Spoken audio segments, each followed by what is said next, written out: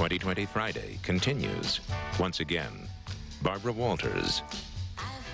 How we all love the Supremes. Well, everybody seems to have loved the Supremes, except the Supremes.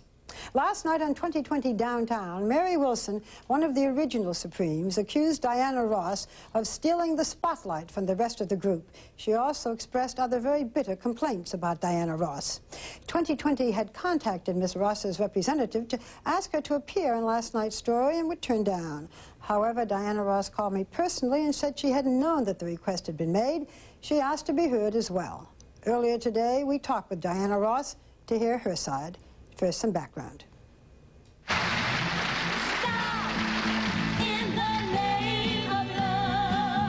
In the 1960s, the Supremes had more hit records than anyone in the world except the Beatles. Diana Ross rose to stardom in the female trio, then left the group in 1970 to launch a very successful solo career. Since that time, she has had hit songs, successful movies, sold-out concerts, and 5 children, 3 grown daughters, and 2 young sons. Ladies and gentlemen, Miss Diana Ross. Still glamorous and popular, she is celebrated in a current televised concert, VH1 Divas 2000, billed as a tribute to Diana Ross. Now, for the first time in 30 years, Ms. Ross will again share the stage as a Supreme in a much publicized summer tour.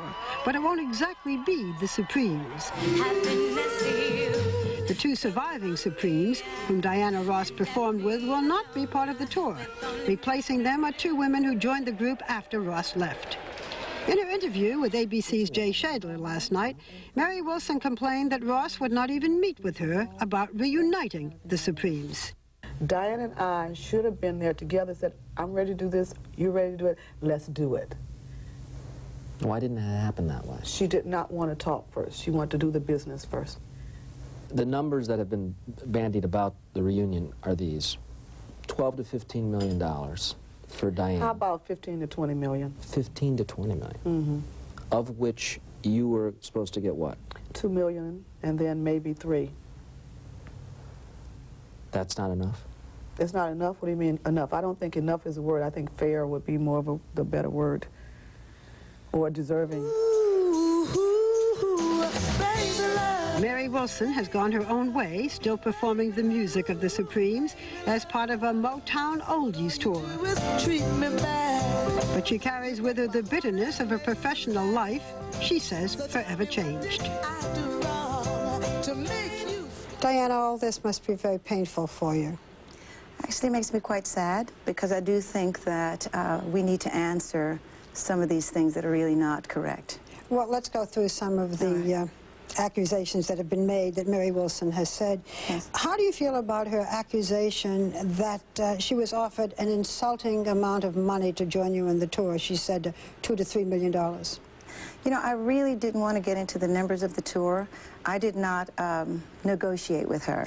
Actually, you did not do the negotiating? No, I did not. I was planning to do my own promotional tour across Europe to promote the new album.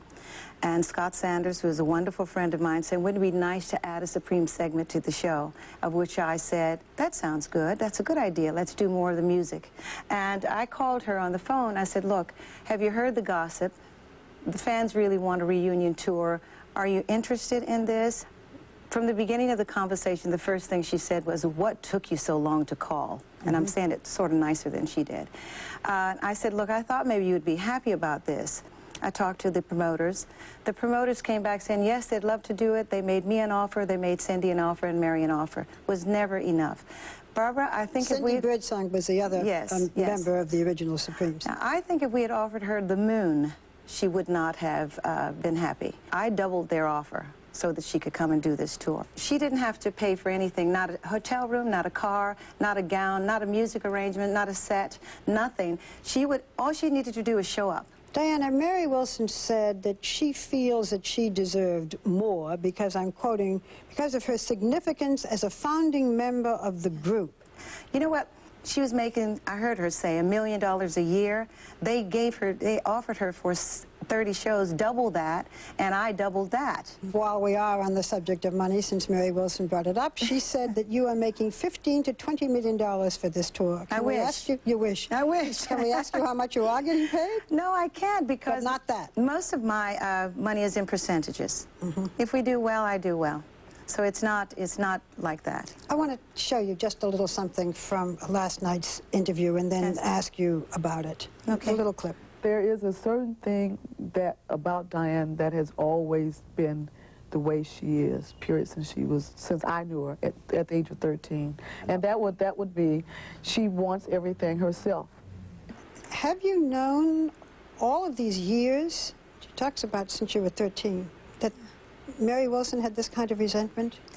No, I think the unhappiness came when things started not to work that well in her life. She's had a lot of difficulties. I think she's coming from a lot of pain, and a lot of times when you're unhappy, you have to find some place to throw that to. You know, she's targeting me, and I see such unhappiness in her, coming out of her. You know, I don't know that I can change that. I don't know that I could really change how she feels inside. I don't think there would be anything that anybody could do to make her happy. Is there anything you could say to her? What I'm saying right now, I send her all my love. I can't, you know, do any more. I don't know what I can do. I can sit down and talk to her, but do you think it's going to change her feelings? Well, if it did change. If she's been harboring this, you know, for 30 years or more, I don't know that I could. Is there anything that you could say tonight, or would want to say tonight, that might make it possible for you to work with her? I've basically, in my heart, know that it would be very hard for me to work with her on stage. I think at a certain point I need to let go, because I did try. I even called at Christmas time saying, I got the promoters, they're excited, let's do it. There was no return call. When people say this is Diana Ross and the Supremes, it really isn't the Supremes, what do you say? Well, I think she's been working as Mary Wilson in the Supremes, and she's been singing my songs. You know, and it's not her voice. I mean, I had a solo career for 30 years. I've been singing Supreme songs. I want to go back to something else that was said by Mary Wilson. She said you were all equal until you began a love affair with Berry Gordy. Oh. And she said that's the reason that you were made the star, and that you were pushed out in the front. I'm not going to defend that. I think the audience knows that that's my voice on all those songs, and it had nothing to do with my relationship with Berry. I think he's a wonderful, he gave me an opportunity to shine. Berry believed in me. Berry sponsored me doing Lady Sings the Blues. He probably believed in me more than I believed in myself. And I just think he's a very special man. Was he the one who thought you should do a solo act? The name was changed to Diana Ross and the Supremes, the same as was changed with Smokey Robinson and the Miracles, Martha Reeves and the Vandellas. It was all done in a purpose to bill us in a bigger manner, not just a group. The rest of the groups did not become victims, as I said. Mary's been able to create her life by, you know, this, like she's a victim, like someone's doing things to her. Mary also forgets that I contributed to her life when she was having difficulty. I think she's forgotten all about that. I wish that she would have taken the offer. I couldn't get involved in that. I actually stayed away from it on purpose because I didn't think that I should have been involved. But then when it didn't work, I offered more, and it still wasn't enough. I want to talk about this concert. I'd rather give my money to the charities. Your recent television special was called The Divas. Now, it used to be that to be called a diva, Diane, was not a compliment. I mean, divas were considered monsters. No, not really. Well, wasn't it prima donnas that were the prima donnas? Does diva describe you? Do you like being called a diva? Yes, I do, actually, right now. I like the idea that women are able today to take responsibility for their lives and have the strength of character to say, you know, I did this, I want credit for it, or I did this and I need, you know, I'm sorry, or I need to be free. But I think it has to do with giving, it has to do with growth, it has to do with wisdom. It takes a long time to get to be a diva. I mean, you got to work at it. I have to ask you. Yes? Is that your real hair?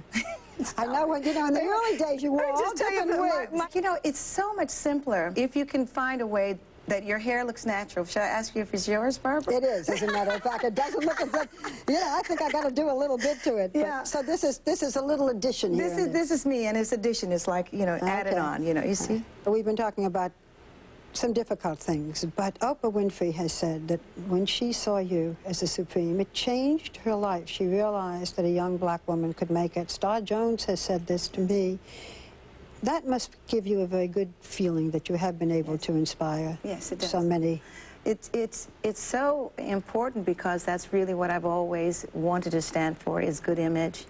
And it's about the image, what we did during a time when it was really difficult for white America to accept black music. They called it race music. We were able to bridge a gap there. And it was such an amazing time that right now it's really a good idea that we can reclaim our legacy.